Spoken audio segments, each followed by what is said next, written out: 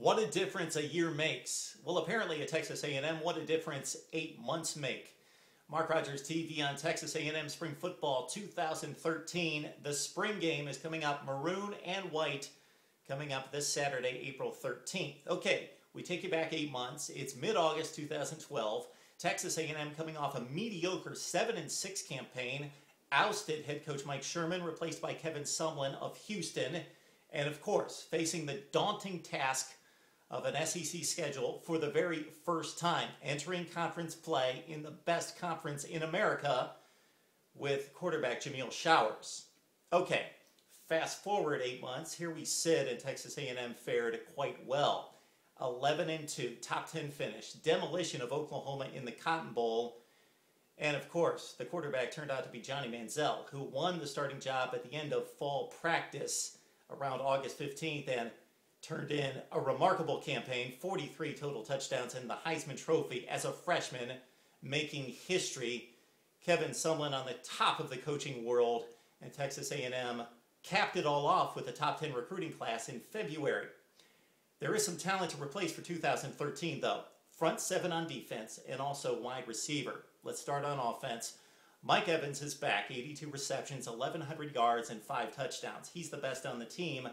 But his number 2 guy, the slot receiver, Ryan Swope, is gone after catching 72 for almost 1,000 yards and 7 touchdowns. Kenrick McNeil and Zoma Wachukwu also gone. They accounted for 45 total receptions and 9 touchdowns. So the replacements are going to have to come from Malcolm Kennedy, who caught 26 last year from Johnny Manziel for 2 touchdowns. Also Darrell Walker and Sabian Holmes, they each only caught a handful of passes, so they're going to have to acclimate themselves to Johnny Manziel in the passing game. So there it goes for Texas A&M at wide receiver. It's Evans, then a bunch of other guys that are going to have to step up. Headed up by Malcolm Kennedy. Again, he caught 26 in 2012. Okay, mostly it's the front seven on defense. Big losses here.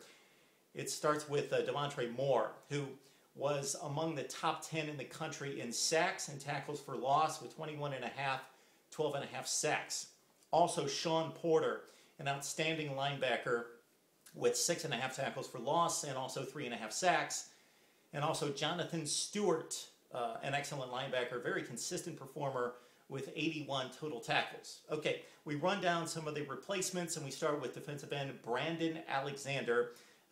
Played as a freshman, significant playing time in 2011, got redshirted because of all that talent in the front seven last season, but is going to need to step up. He's a converted outside linebacker in the 3-4, going to take the defensive end spot as a 4-3. Also, linebacker Tommy Sanders of junior college ranks steps in at outside linebacker.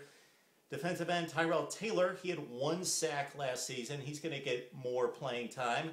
Nose tackle, he's a redshirt freshman. Interesting project here. Polo Manu Kaniu. This guy was a defensive end in high school, 270 pounds. How's he going to play nose tackle in the SEC? Well, he's going to have to beef up big time. Nose tackle at 270.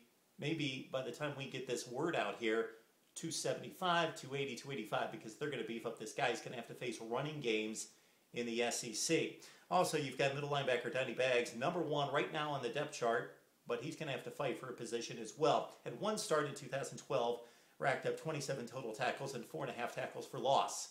Texas A&M fans, you had a great 2012, and you've got the man, Johnny Football, back at quarterback, but holes to fill on defense, in particular in the front seven, and also compliments to Mike Evans at wide receiver.